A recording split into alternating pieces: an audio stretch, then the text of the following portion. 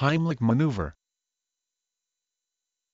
Heimlich Maneuver, an emergency treatment for obstruction of the airway in adults. It may be needed when someone chokes on a piece of food that has gone down the wrong way. To perform the Heimlich Maneuver, stand behind the victim, wrap your arms around their waist, makes a fist with one hand and holds the fist with the thumb side just below the breastbone. Place your other hand over this first and use it to pull sharply into the top of the choking person's stomach and forcefully presses up into the victim's diaphragm to expel the obstruction, most commonly food. Repeat as necessary. In the early 1970s, the American surgeon Henry Heimlich noted that food and other objects that caused choking by blocking the airway from the mouth to the lungs were not expelled by giving sharp blows to the back. In 1974, he devised a new method that he tested on laboratory dogs. The new manual thrust method, the Heimlich Maneuver, is now in standard use. If the Heimlich Maneuver is unsuccessful, an emergency tracheostomy may be needed to prevent suffocation.